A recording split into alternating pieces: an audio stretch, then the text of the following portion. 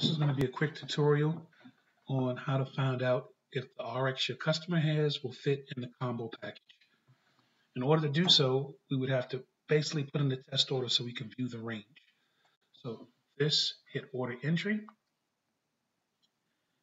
This is going to be a test, so you can always type in test if you want. It requires some form of order reference. I'm going to click combo. We're going to type in just a trial RX. If you wanted a progressive, you need to type in some form of add, and then you would go to library frame. A list of frames will come up. You select the frame that you're interested in putting lenses in.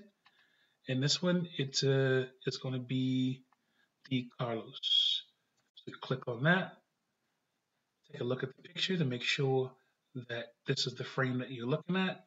You can enlarge the picture to further ensure that this is the frame that you're looking at.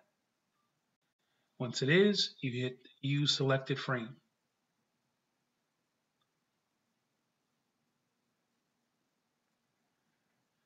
And then you click here. Your lens options will come up.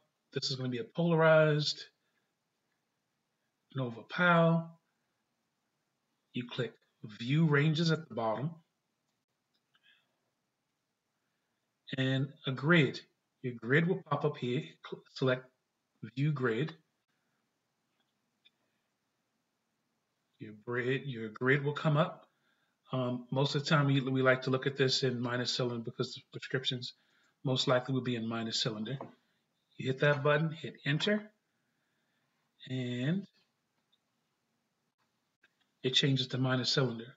So if your powers for your customer falls within the grid, it's doable. If it falls outside of the grid, it is not. So that gives you a clear indicator of what you can do and what you can't do with this particular frame. There's a grid for every single frame in the catalog that pops up.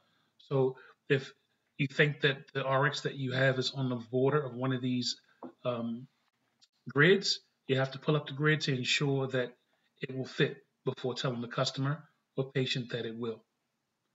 I hope that clarifies how to figure out if the RX will fit in a particular combo frame.